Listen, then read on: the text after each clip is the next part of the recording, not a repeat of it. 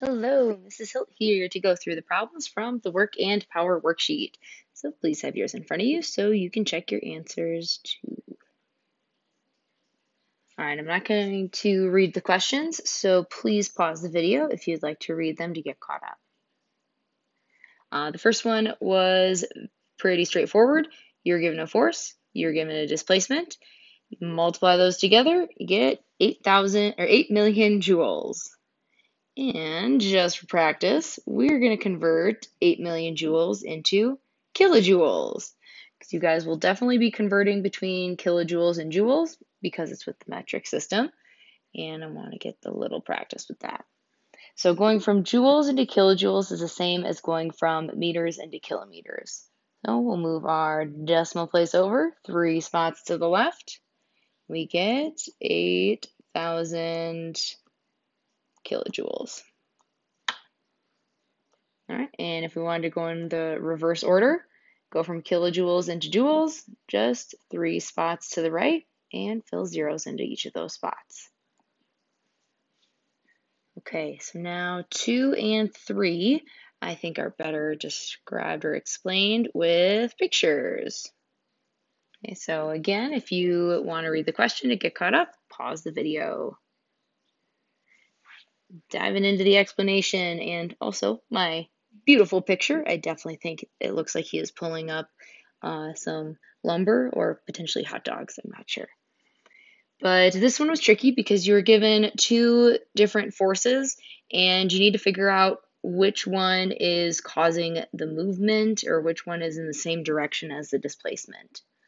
So because he pulls the rope 2 meters down, that means that the force that he is pulling it down is going to be in the same direction. So calculating work here, we'll take 400 newtons and times it by 2 meters to get 800 joules of work. Okay, on to number 3. Okay, again, pause the video if you want to read the question to get caught up. So this one, again, gave you extra information that you didn't need, but we do need that one. I'm going to actually start talking about free body diagrams because that was really important for understanding this. So recall that free body diagrams, if they're motionless, they have a net force of 0. But if they're moving at a constant velocity, they also have a net force of 0, okay, because there's nothing causing an acceleration, deceleration, anything like that. So all of the forces are completely balanced. Since the problem told us this guy was moving at, or the boy was moving at a constant speed, that tells us that the net force on the boy is going to be 0. Now my arrows might not be perfectly sized up, but they should all be equal in length. I was able to figure out the force of him going down based on what they gave me. Then the normal force in the other direction had to have been the same as the 210 newtons because he's not floating in the air or falling through the ground. Therefore, the force that we need to calculate work is going to be the same as the friction force. Because if he's, again, moving at a constant velocity, net force of 0, the forces must be the same.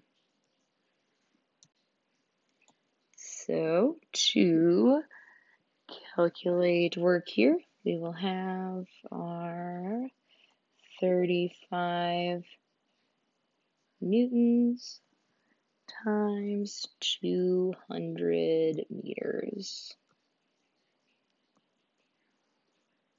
We get 7,000 joules. Okay, then on to the back of the worksheet, or if you're looking at a PDF, it's not really a back, page 2. And I color-coded the diagram with which step you should be looking at that time. And I wrote all of the answers in, and we're going to go through the calculations. Of course, I'm going to color code it. So step one, a 50 Newton girl climbs the flight of stairs in 3 seconds. So to find out the amount of work that she did, we need to know, of course, that she was 50 newtons, and we need to know the distance, or her displacement, which is 3 meters. That's how we get 150. And how do we get 50 watts for the power? Well, if we have 150 joules of work, and they said that she did it in 3 seconds, 150 divided by 3 is 50 watts. All right, on to step 2. And blue. Work is 30 joules for the girl who is she's now lifting a painting to a height of 0.5 in 0.75 seconds. Okay, so we need to know her force to be able to calculate work. It was given to us up here, 60 newtons. So we have 60 newtons times her displacement of 0.5 meters, and we get 30 joules. And power, 40 watts was found by taking the work, 30 joules, and dividing it by 0.5 seconds. Okay, last one in the set. Girl climbs the ladder with the painting in 5 seconds. Okay, so we are only given the displacement here of her lift, or the height of the ladder. We aren't given a force directly, but we do have the force. So the girl is now climbing the ladder and she's holding the painting. Therefore, we have the force of the girl plus the force of the painting. That is going to be the total force to calculate work here. So 60 newtons plus 50 newtons. Oops, I didn't do the N. And multiply that by the distance that she lifted the painting, which was 2 meters. That's how we get the 220 joules. And last but not least, 44 watts. That was found by taking the 220 joules and dividing it by the time that it took her. Okay, and the last 2 problems to end it for us is the challenge problems. Again, pause the video if you want to read the question. These ones were, again, straightforward with the first one at least, that we have the force multiplied by the displacement. The numbers they just look a little different because they're in scientific notation, but don't let scientific notation numbers scare you. It's just a different way of representing a number, so it's smaller. It's kind of like taking your name, instead of writing out your first, middle, and last name, you write out your initials. That's like a number in scientific notation.